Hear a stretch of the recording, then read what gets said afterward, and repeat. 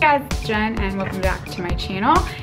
If you're new here, please hit that subscribe button, and returning subscriber, welcome back. As part of my January fitness series, I told you guys that I would eat like a celebrity at some juncture, so I have chosen Kourtney Kardashian. And thus my getup today is a little Kardashian inspired.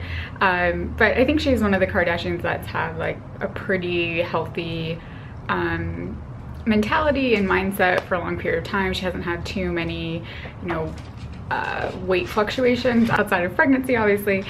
And so it turns out, if you don't know, I'm following keto, which is high fat, moderate protein, low carb. And it turns out that she also, that she followed the diet at one point. So I thought it would be fun to dredge up some details on that and kind of, yeah, just copy or emulate what she eats for a day. I guess a few other things that you should know: she doesn't do coffee, she does green tea and bone broth, and, or at least at this time, I believe that she's still doesn't do coffee. And she's also dairy-free, gluten-free. I did my best to adhere to those rules, and then where there wasn't a whole lot of information, for instance, like the avocado pudding that she has is like really famous, but that recipe is definitely not keto, so I just adapted it to the best of my abilities to make it like a keto friendly pudding. And yeah, that's basically it, so let's just hop right in.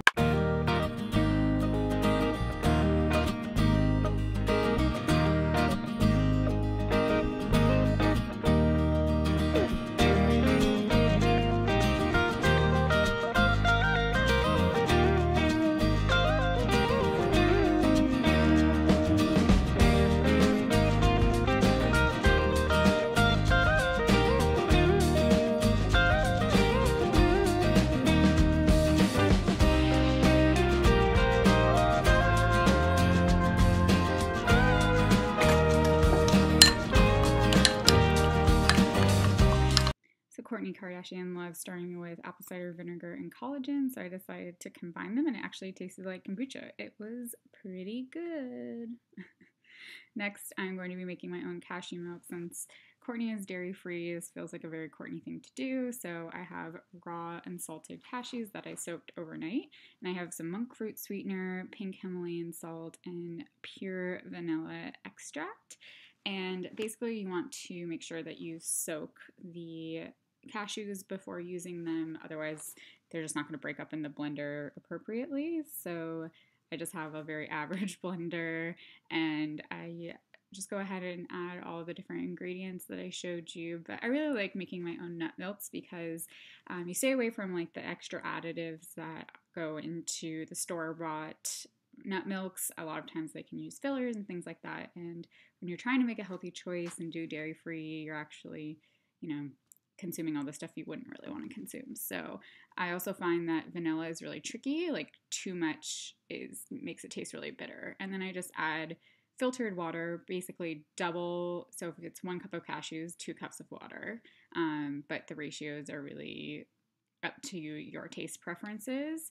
So then you just go ahead and blend. I love how white, such a pretty white when you blend cashew milk. And then here I have a nut bag. So what this does is it just like catches the chunky particles, especially if you don't have a very good blender like me, so that you get the milk and not so much the chunky parts. Though I don't usually strain the whole batch, because sometimes if I'm making smoothies or something like that, it's kind of nice to have a little bit of chunk. So now I'm going to make a matcha, since she does green tea. And there really wasn't much on how she consumes green tea, so I just decided to make my homemade matcha recipe, which is the cashew milk that we just made together, and then 1 kind of like tablespoon of matcha. And I love matcha because it gives you energy, but it doesn't make me feel jittery. And then a little pink Himalayan salt, monk fruit sweetener, which is good if you're on the keto diet. Also, I add salt to things because I'm on keto and you're not eating a lot of processed foods and things. so you need extra salt. And here's raw coconut butter, which is just kind of nice. It adds a little bit of fat to the drink and keeps you satiated. So she does typically fast in the morning, and whether you think matcha in the morning is fasting, some people say either way, but that's, a little bit of fat helps you get through your workout. And so yeah, there is me drinking some matcha.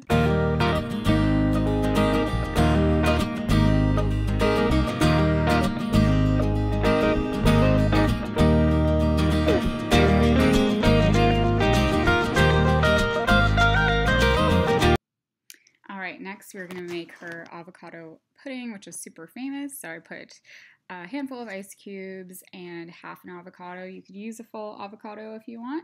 Then I'm just going to do a dash of that cashew milk that we made earlier, some coconut oil. So this is me just adapting her regular recipe, which has things like maple syrup, which is not keto, and then a little bit of almond butter for some extra fat. So I basically did a little less than half of the serving for both almond butter and coconut butter. This is a great super greens powder that has spirulina and kale and a bunch of really good stuff. So sometimes it's harder to get all your greens in a keto diet. So this is a good way to do that. And then just added some filtered water, and then we just blend away. And then I did an initial taste test, and I was like, blech. So I'm adding a little bit of monk fruit sweetener, a little bit of vanilla, and I will also go in and add some cinnamon. But I just realized I have the wrong type of cinnamon. It's not like the Ceylon one. And then some pink Himalayan salt. I'm using a lot of monk fruit sweetener in the morning, but that's actually atypical. I don't use a whole lot of that, but I do think it's a good option because it's natural and also keto.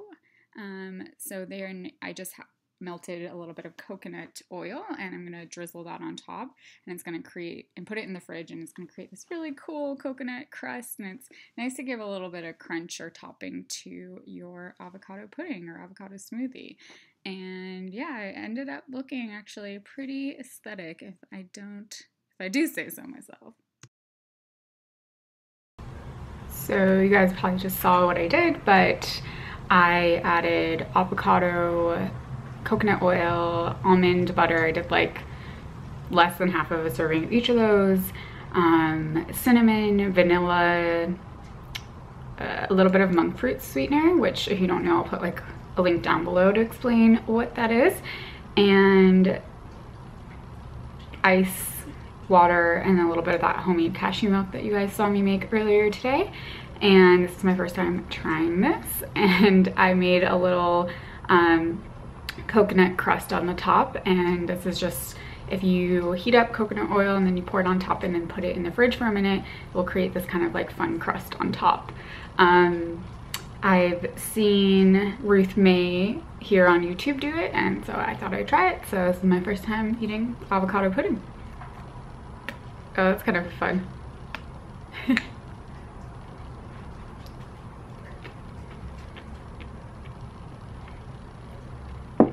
It's definitely earthy, and I don't know that it's like my favorite way to eat avocado. Like, I think slicing it in half and just doing like everything but the bagel seasoning, or like salt and pepper and lemon, to me that's really yummy and doesn't require as much work. So I think I'll definitely keep this.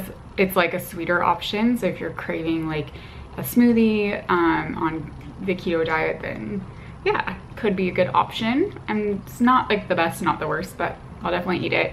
I'm actually realizing I'm not super hungry right now, so I think I'm gonna go work out, and then I'll have the remainder of this when I get back. Next, I had a little bone broth. You've seen this before in my videos. This is actually a clip from a different video because I forgot to film it. But this is Burn, which has matcha, ginseng, MCT oil, and other thermogenic spices. And it's just a good way to feel like full and satiated. And then I had a salad with eggs and bacon on top. And then I didn't use that dressing. I used apple cider vinegar, olive oil, lemon, and salt and pepper like Kourtney does. And if you're not keto, then you don't need the bacon, but the bacon and the egg yolk create a lot of fat with also the olive oil. Then for dinner, I had a sweet green salad, which had chicken thigh, cucumber, kale, a little bit of carrot, lettuce and kind of like a spicy dressing. It also had some tomatoes and carrots, which are higher in carbs, so I kind of ate those a little bit more sparingly, but chicken thigh is great because it has some extra fat. Yeah, that was my day of eating, and I would say that's pretty, outside of like the avocado pudding, pretty similar to what I would eat in a normal day. Obviously the matcha recipe that I provided was very much just something that I make and was inspired by the Blonde Files. I'll put her handle here. And I think Kristen Cavallari also has like a similar-ish recipe, so I think I've like blended those two together. And yeah, I mean, I felt full the whole day. I mean, a huge part of that is that you're eating lots of fat, so even if it looks like I didn't consume so much, you have to think about like how calorie dense like a spoonful of coconut oil or a spoonful of nut butter is.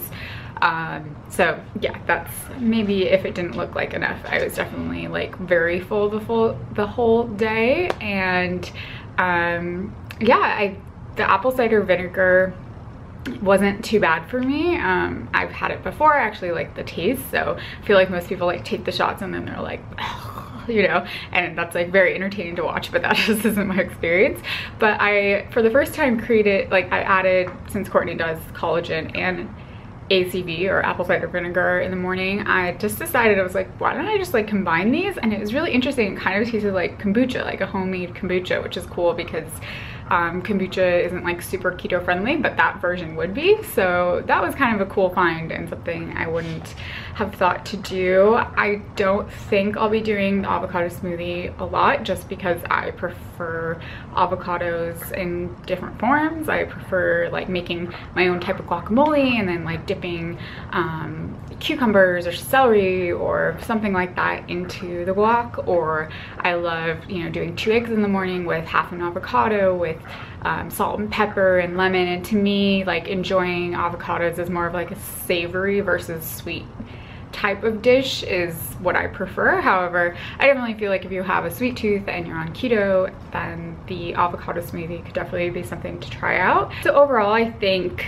you know, if you aren't keto and you wanted to try Kourtney's diet, like the suggestions that I would make would be the avocado pudding that she usually has, I believe is like maple syrup or honey, avocado and ice, and like a lot of people do like coconut on top. I've seen on YouTube, I don't know if that's something she did or something YouTubers have just copied, I'm not sure. I also think her emphasis on like spirulina, I included that in the smoothie because that is something that she has talked about, like collagen, spirulina, apple cider vinegar. I guess a few of those, like, I should talk about some of the benefits. So apple cider vinegar is said to like have a kind of appetite suppressant effect and makes you crave sweet things less so. And then collagen is really good for their hair, skin, and nails, and certain collagen could also have higher protein. I like her focus on kind of, sorry, Paddington.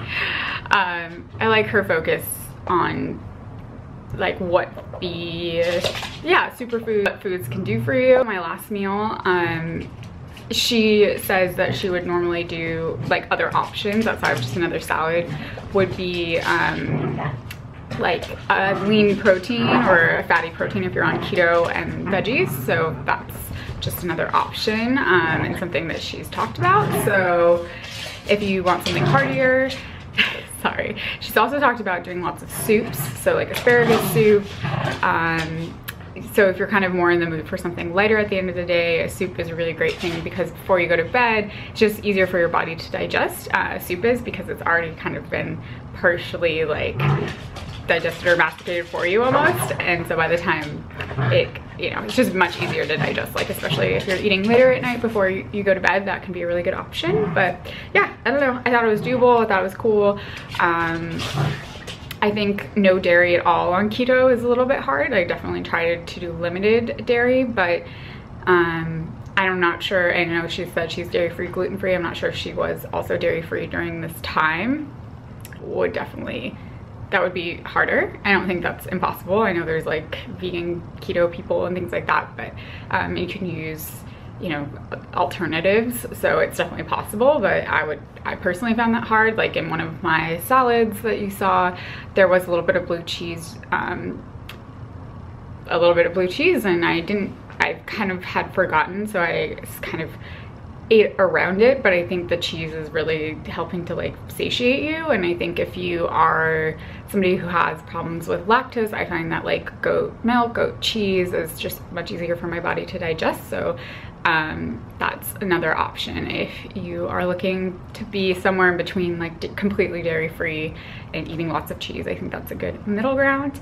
But yeah, that was it. And if you guys like me kind of copying celebrity diets and you think it's fun, let me know and I can continue to do that. So thank you guys so much for watching. Please give this a thumbs up if you like it. I'm creating content for you guys and it's really helpful to see what you guys like and what you don't like. And yeah, I guess I will catch you guys in the next one. All right, bye.